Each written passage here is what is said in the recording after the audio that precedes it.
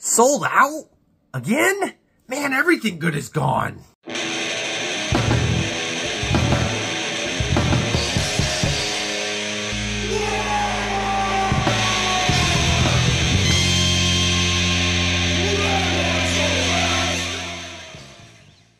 Waaaagh! Welcome back to the Red Ones Go Festa. Old Big Mek here, and in this episode, we're talking about Meganobz. That's right, Meganobz. For those of you that have been completely living under a rock, we have a brand new Orc Codex coming out right now for Warhammer 40k 10th edition.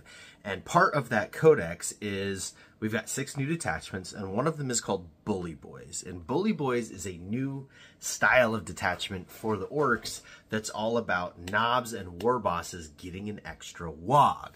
Now, that's new and it's cool, but also it means that there's a lot of orc kits that are going out of stock. Now, some of them you'll be able to get, you know, kind of infinitely, no problem. The original knob kit is definitely out in the wild. You can get a whole bunch of them all the time. There's tons of used knobs out there. All the stuff from Blackreach still works.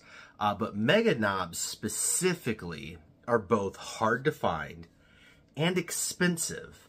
And so if you're wanting to run some full-size squads of them, no matter what detachment you're doing, that's a lot of teeth. And this channel is all about saving teeth and doing your army the right way. Now, what do I mean about the right way? Well, obviously, it's 2024. 3D printers exist. You know, STL files exist. You can print out some really awesome Meganobz. But if you want to play in an official tournament, at a Games Workshop store, at an event like the Tacoma Open that Old Big Mek is going to later on this summer, you have to have an army that is completely Games Workshop product. Now, there's definitely some wiggle room. They have said that if you have anything that you have sculpted yourself, that is allowed. If you have some parts and pieces, usually they kind of stick to like heads and things like that in decorative bases. That's okay, but the vast majority of the model has to be easily identifiable as Games Workshop product in order to be legally allowed to be used. So, if you want or need more Meganobz and you don't have a lot of teeth or the ability to like find a whole bunch of them right now, what do you do? Now, this question was specifically posted in our Discord server. If you haven't joined it yet, I would highly recommend it. It's completely free. We don't paywall it behind Patreon or anything like that. We do have a Patreon that has some great benefits, but this isn't one of them. This one's for everybody. Anyways, links down in the description below. Totally come join our Patreon. Kitbashing is one of our like absolute mainstays, and not just for orcs. This video and this Discord is for everybody. So if you're into doing some kit bashes, either to look cooler or to save money, or even both, definitely something to check out. So let's take a look at our options.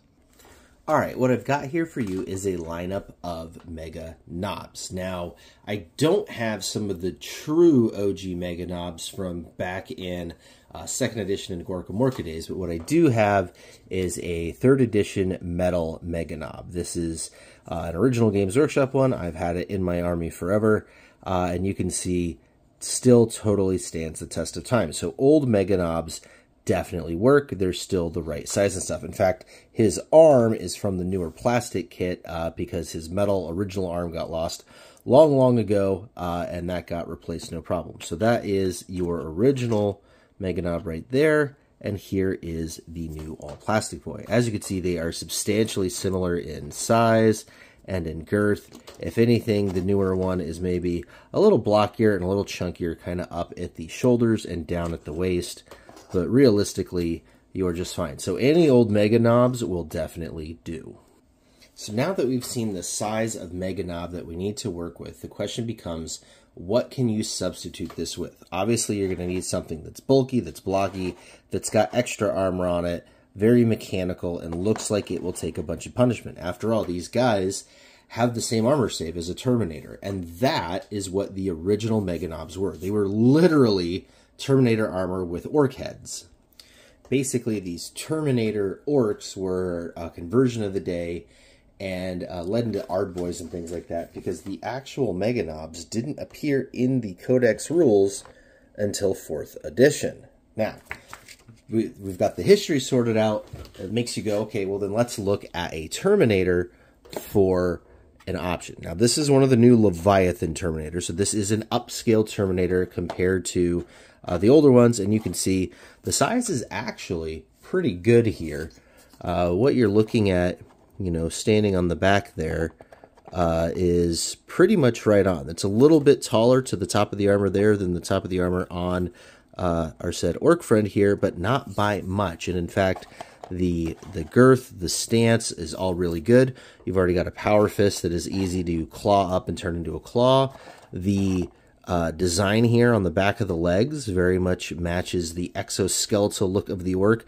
Obviously, you're going to need more exhaust pipes and things like that on the back, but indeed, absolutely can work. So my suggestion for super cheap Meganobz is the new Terminators. These monopose ones are very reasonable online and obviously come in the Space Marine Combat Patrol and things like that.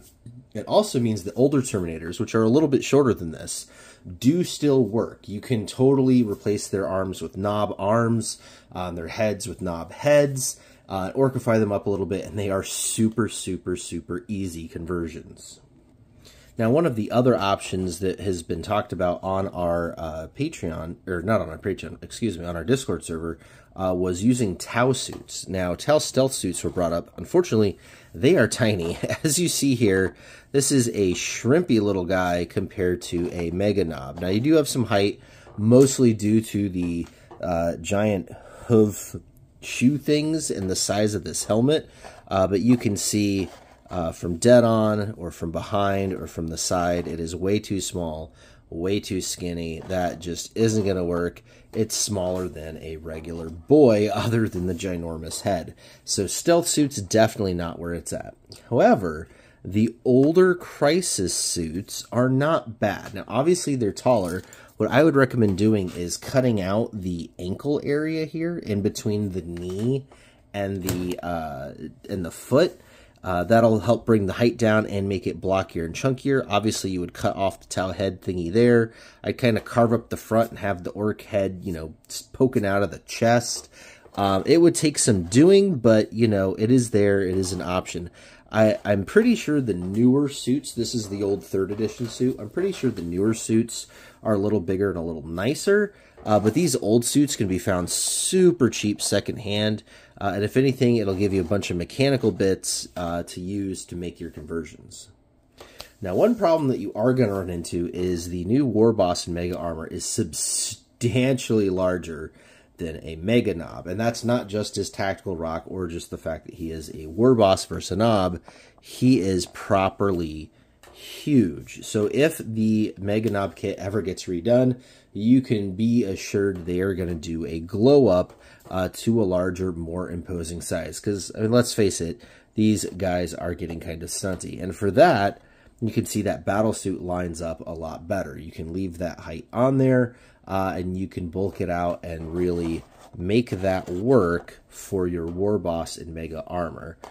Same thing for, you know, a newer Big Mek in Mega Armor is going to be much larger. In fact, the new Big Mek, who is not even in Mega Armor, is larger than the Big Mek in Mega Armor because that is just this kit.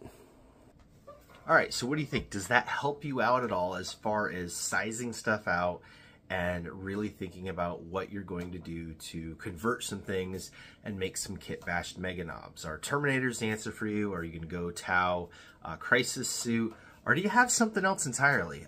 We've definitely seen in the Discord server people talking about the Ambot from the Blackstone Fortress kit / Necromunda. Those are awesome. They're a lot larger. So again, that's like more like your War Boss in Mega Armor. There's obviously some Mechanicus robots. The new Space Dwarf Leagues of Votann have some bigger suits as well. Basically, there's a lot out there, and if you get creative, you can really, you know, make something cool and your own and make it very orky. If you like what you saw in this video, please hit a like, subscribe, stick around. There are a ton of videos coming up. Everything about the new Orc Codex. We're going to be breaking down every single detachment, the best army builds for the least amount of money, All of that good stuff is coming up on this channel, and there is a huge backlog of content of all the fun videos we have made so far. So come on over, join the Waaaagh, be part of the community. Love to have you here. Love to have you over on Discord, and especially a big thanks to all my patrons without whose support this channel frankly wouldn't be happening right now. So thanks to all of you. Have an amazing day, and until next time, Waaaagh on!